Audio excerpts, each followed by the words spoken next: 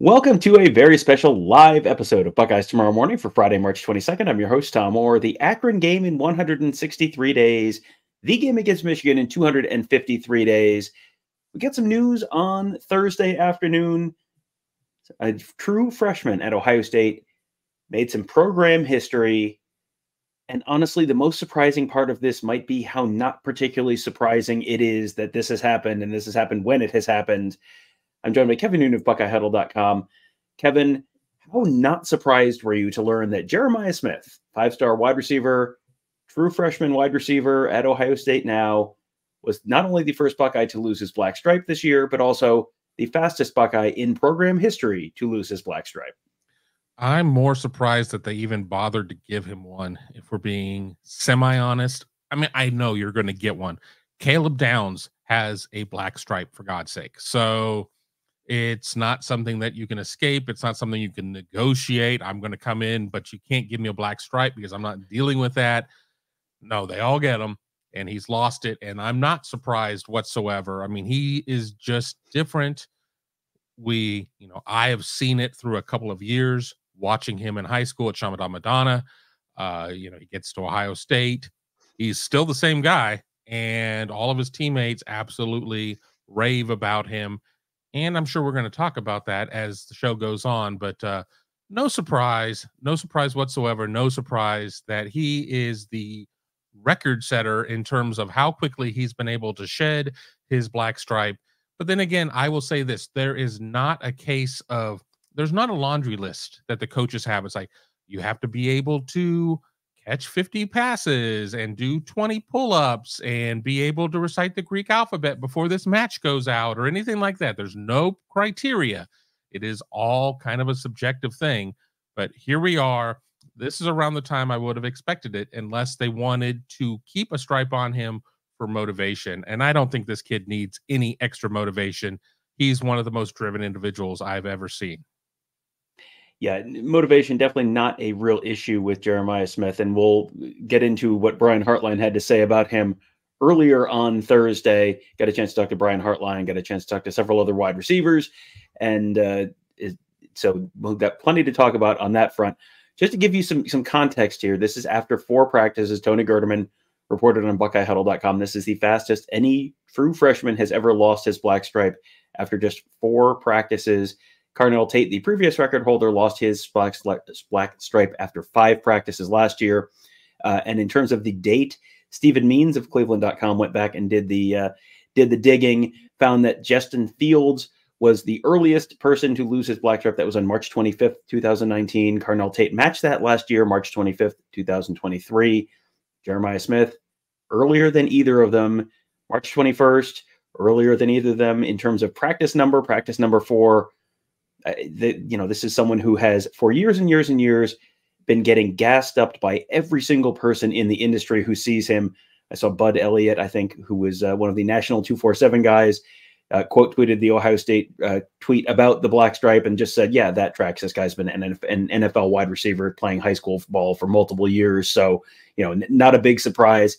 So this is, the national guys are saying the same thing as well. And Brian, here's what Brian Hartline had to say. He was asked about Jeremiah Smith. I'm just going to read this whole quote. Quote, I love the way he lives. I love the way he approaches things. I love the questions he asks. I love the way he makes mistakes and then corrects mistakes. It's very veteran-like, and there's so much ball he has to learn. He literally does things that are good, and I'm like, you know why that worked? And he says, Coach, I have no freaking idea. So I'm trying to teach him all of that, why it worked, and then the consistency with which it works. And then it just goes through the roof. I'm very excited and proud of the conversations that we're currently having, and I'm excited for them to keep going. So, Kevin, that's just the mental side of the game. That's the off-field approach side of the game. That's the kind of stuff I hear all of that, and I go, I feel like we heard a lot of this same stuff about a guy named Marvin about 3 years ago. But the thing is that we heard a lot of things about Marvin, but then we didn't see him until we saw him. And let's not forget, too, that Marvin said a lot of these things about Carnell Tate. And a lot of people want to lump Carnell Tate and Brandon Ennis together, but Carnell Tate enrolls early because IMG allowed that. Brandon Ennis did not enroll early, so Brandon Ennis is kind of a year behind him in terms of the whole system and everything else. But yeah, we heard a lot of positive things about Marv, but we hear a lot of positive things through the years.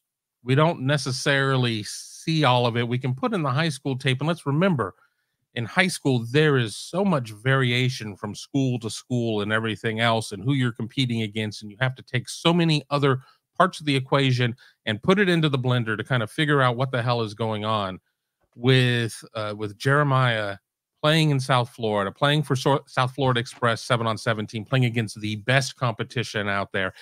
I know everybody who's involved with that program. They're all great people. I give them a ton of grief because we're very close.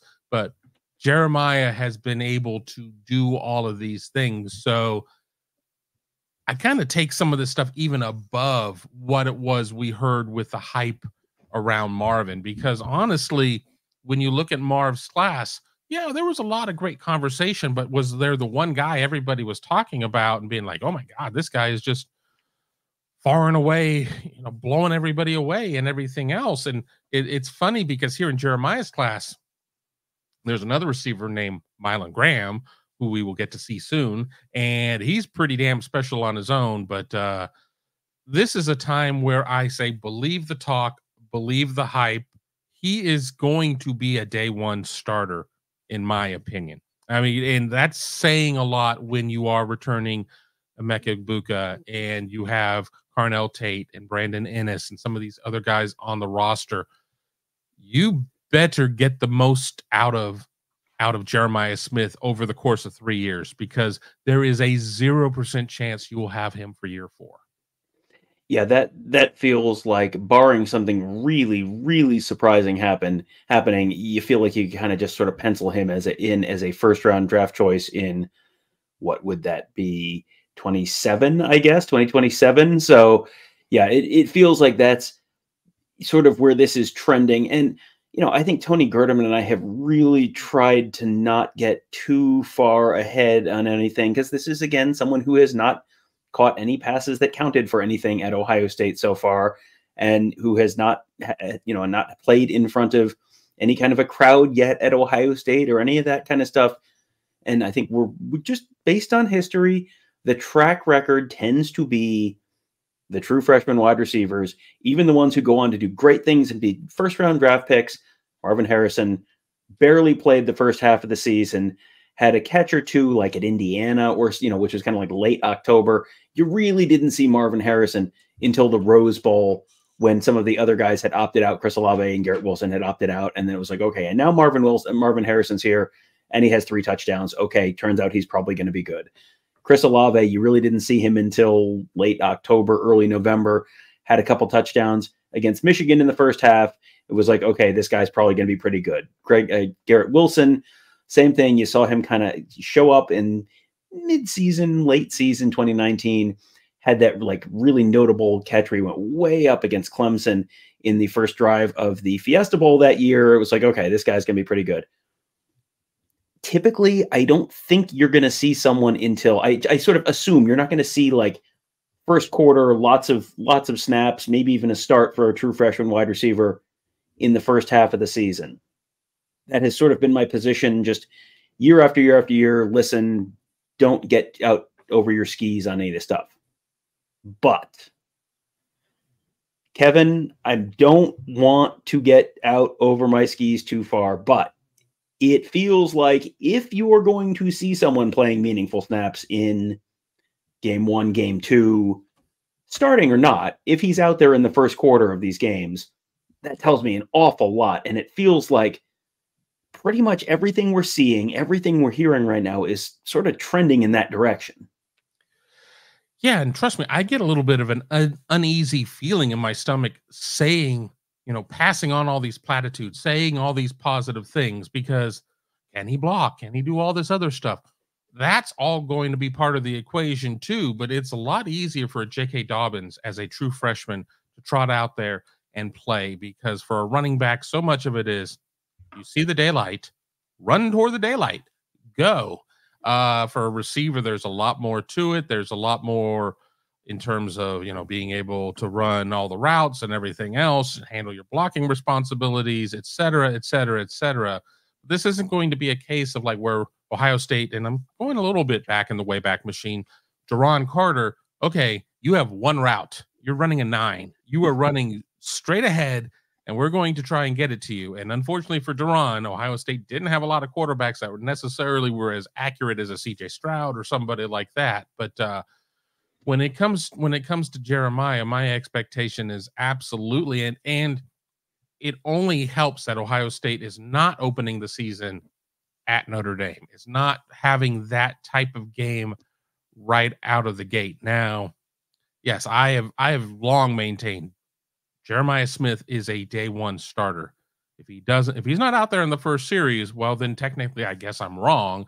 He wasn't a day one starter, but he is going to see meaningful playing time. And I honestly do believe that he is going to be a starter in that game. But there is a long ways to go here from March 21st when we are doing this show to the Akron game, 100 and however many days, as you said at the top of the show here on Buckeyes Tomorrow Morning. But yeah, I don't have any reason to doubt it. 163 days till the Akron game for those. And I see we have a couple of people joining us late. Jeremiah Smith, the fastest Buckeye to lose his black stripe in program history, lost it after 4 practices, March 21st. That is earlier than the previous record holder, which was Carnell Tate last year after 5 practices, and March 25th for a true freshman. And Justin Fields lost his on March 25th as well. And, you know, in addition to Brian Hartline, who I read you the whole quote earlier in the show, Brandon Inniss, we talked to Brandon Inniss earlier in the day on Thursday. Brandon Inniss basically said, yeah, you got to get him out there. Like you got to play him. Like this is not, you know, this is not like, well, you know, maybe he'll have some kind of role at some point. Like, no, you got to get him out there. This is just, everything is pointing in this direction. And I think Jeremiah Smith is, you know, the new and shiny guy. And, you know, there's obviously a lot to be excited about, but Carnell Tate's out there too. Carnell Tate is someone who I think has gotten a little bit lost, which is crazy because he was the guy who last year Marvin Harrison came out and just flat out said, yeah, he's ahead of where I was at this point in my career. He had previously set the record for the fastest a guy had lost his black stripe after his 5th practice. And he is someone who I think is probably, Kevin, even more likely to be a starter this year, or as likely to be a starter this year. You know, there are 3 of the top 4 spots open after Marvin Harrison and Julian Fleming and Xavier Johnson all left after last season. So 3 of those top 4 spots are open. 2 of the starting spots are open. You're kind of writing Emeka Ibuka's name in there in ink as well. But man, I know this is not going to be the first time Ohio State has a really talented wide receiver room, but to get Emeka Ibuka back, to have a second year like Carnell Tate, to have a guy like Jeremiah Smith already making the kind of impressions that he has, you know, I don't know if this is, it's probably too early to have is this potentially the best wide receiver unit Ohio State has had? But I mean, it's, you know, we might be having that conversation at some point this year. Well, and the thing too is that Ohio State doesn't run 10, doesn't run one back, no tight. So you talk about a top 4, but you're not going to have 4 out there. But I will say this, with Ohio State bringing in Chip Kelly, bringing in a dedicated offensive coordinator who could maybe make sure that they are running more than 3 deep at wide receiver, because how do you not play the top 4? And we haven't even talked about Jaden Ballard, or we haven't talked about Kojo Antwi or Keon Grays or Bryson Rogers or Mylan Graham. I mean, you know, the list goes on and on and on. And we all have seen the picture where you have Olave and Wilson and Ibuka and Harrison. It's like, oh my God, how did Ohio State not win like 11 million natties at that point? Well, defense, but you know, over and above that, I mean, it is just such a deep room. It is kind of ridiculous at that point, and it's going to be important for Ohio State,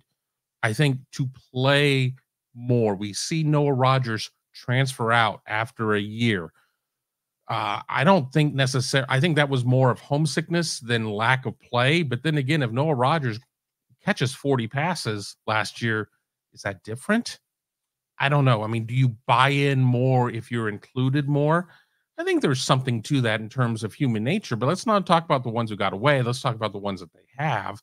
And they have just such a tremendous room. And we had the opportunity yesterday to watch Will Howard. We had the opportunity yesterday to watch Devin Brown throw for real. We have seen them play routes on air. We've seen them do just some drill work in the 2 practices that we've been allowed to see. We will see another practice at the end of the month with the student appreciation practice.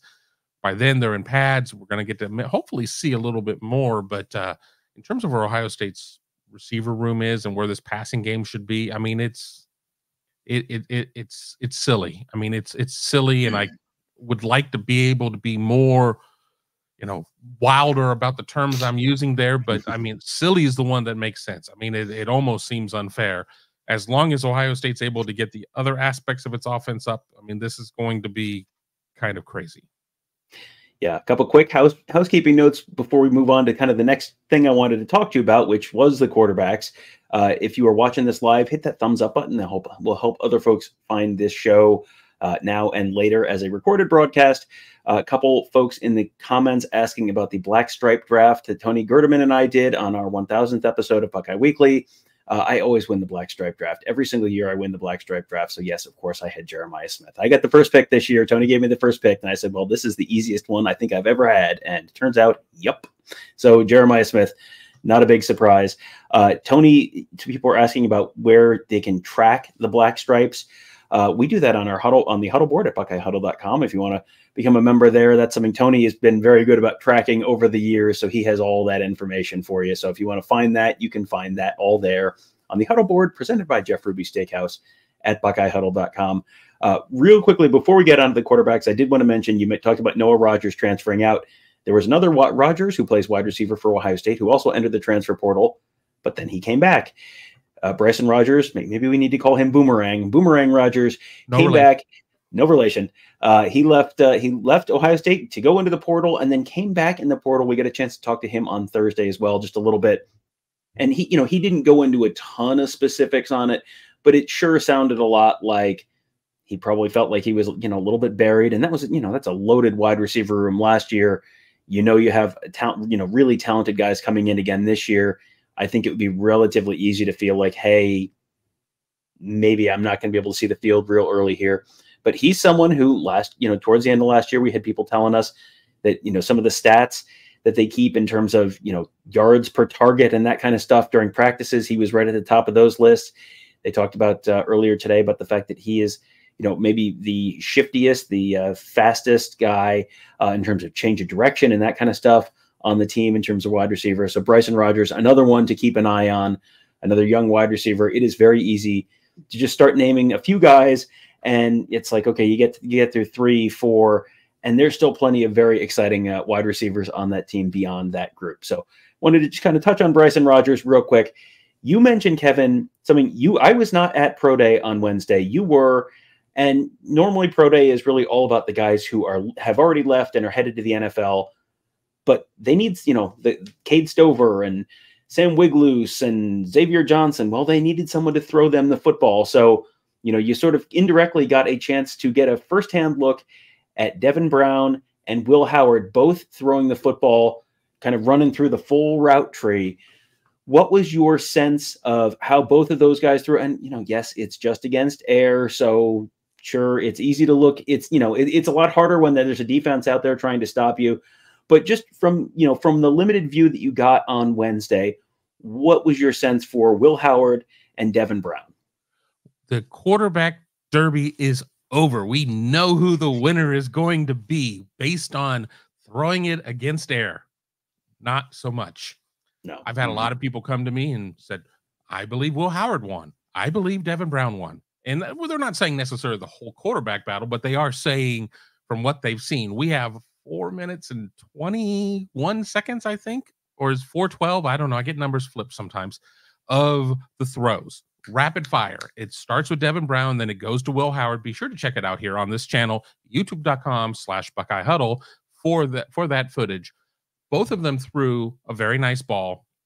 I think in terms of that day in particular, I think Will was a little sharper.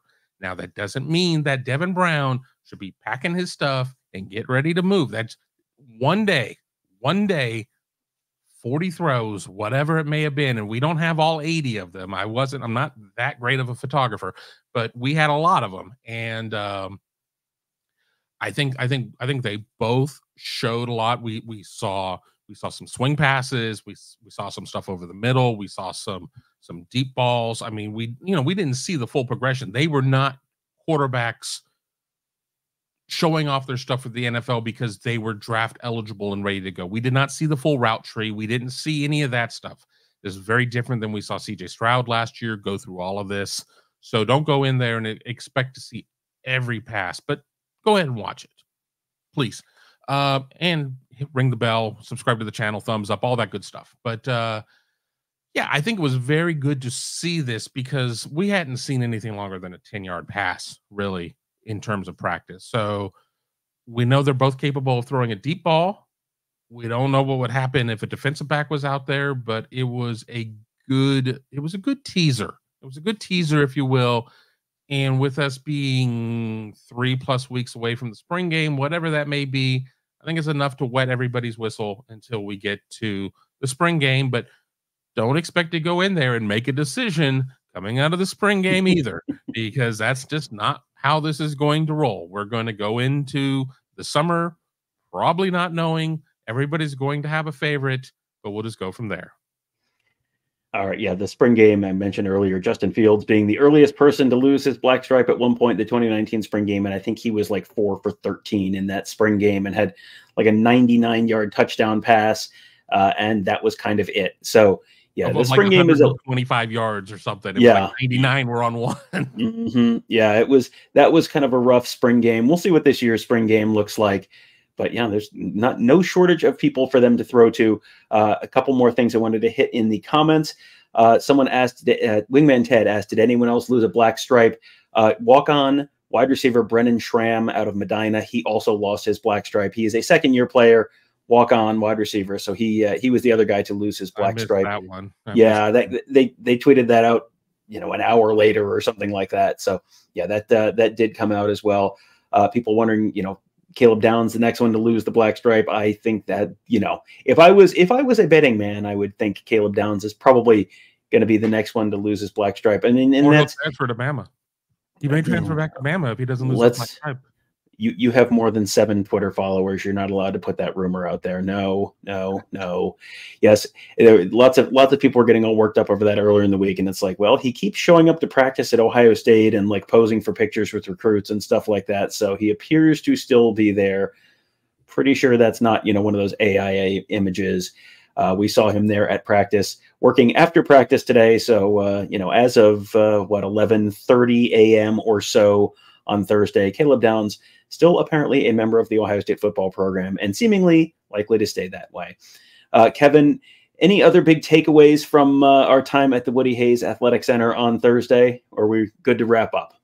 No, I mean, I can't say that I really had any takeaways. I mean, Brian Hartline did talk about the fact that practice can get a little chippy between the receivers and the DBs. We talk about iron, sharpening iron.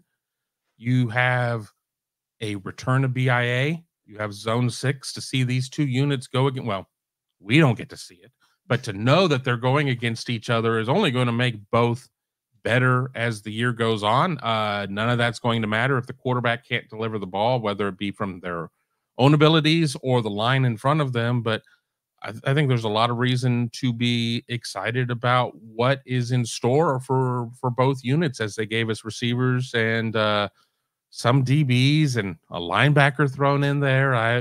Jerry, if you're watching, thank you for giving us the names we got, but there's not a lot of continuity of what we got today. Yeah, well, we'll be back inside for the practice, not this Saturday, but next Saturday. We're supposed to be in there for the full practice. Can have another practice viewing opportunity another week or so after that. And then, of course, the spring game on Saturday, April 13th. Should be plenty more to watch, plenty more to learn. As we've said over the years, what's most telling when we get to watch is what has changed from week 1 to week 2 to week 3 to week 4 to week 5 of spring ball. There's always changes that we always learn a lot from those, learn a lot from talking to the players and the coaches as well.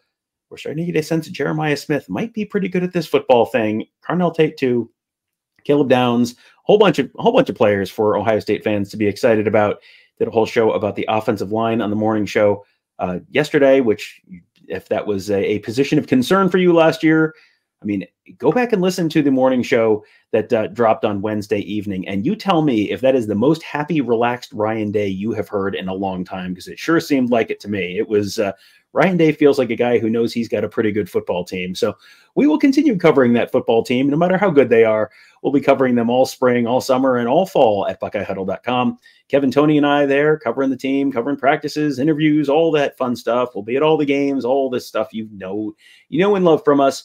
Plus Mark covering recruiting, some potentially very big news coming there as well in the next week or so, as the Buckeyes have at least one and possibly more top targets announcing their decisions before the end of the month. Mark covering that recruiting for you. And then, of course, our whole team of X's and O's gurus, Ross and the rest of the guys, all making you a smarter football fan. Plus the Huddle Board presented by Jeff Ruby Steakhouse, where we talk to you, answer your questions, much, much more, all at BuckeyeHuddle.com. We hope to see you there. Thank you guys all for joining us. Have a great day. We'll talk to you tomorrow.